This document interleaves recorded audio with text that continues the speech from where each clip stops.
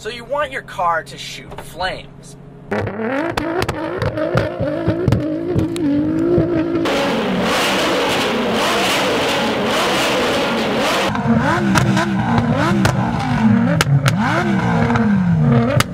it makes sense. Shooting flames is the second most awesome thing, apart from all the Mustang memes that just came out right after Eddie bought a Boss 302.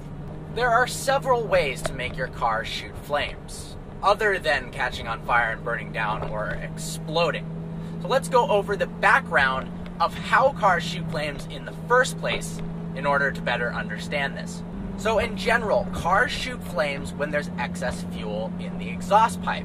After intense driving or revving incessantly, the exhaust pipe is really hot enough to ignite the excess fuel, and voila, flames.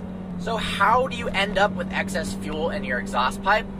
Run rich and get rid of your cats. Without delving too deep into combustion chemistry, let's go over a little bit of the basics. So you've got the air-fuel ratio. That's the ratio of the air mass to the mass of the fuel.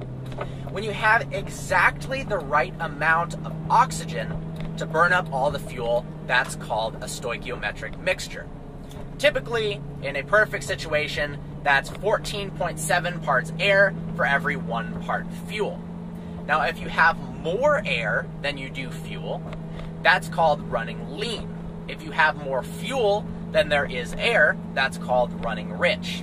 You want to run rich because when all of the air reacts with the fuel, there's still excess fuel left over. And where does that go? It gets pushed up by the piston into the exhaust, and if you don't have cats, it comes out the back in a nice flame.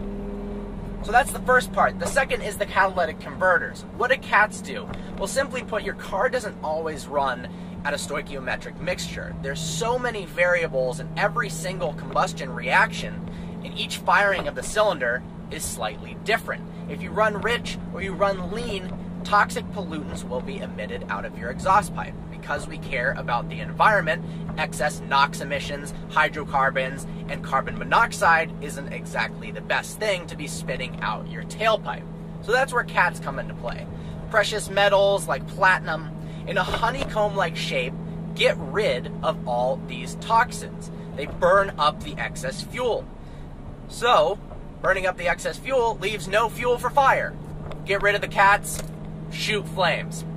The other way, if you want to be a little bit more lame, is a flamethrower kit. So you can buy these kits that basically attach a spark plug into your exhaust pipe, and you have a button, and you press the big red button, and boom, flames pop out. Anywhere from 1 to like 30 feet. If you look online, you can get some. But it's not really as cool as having a performance car that shoots flames.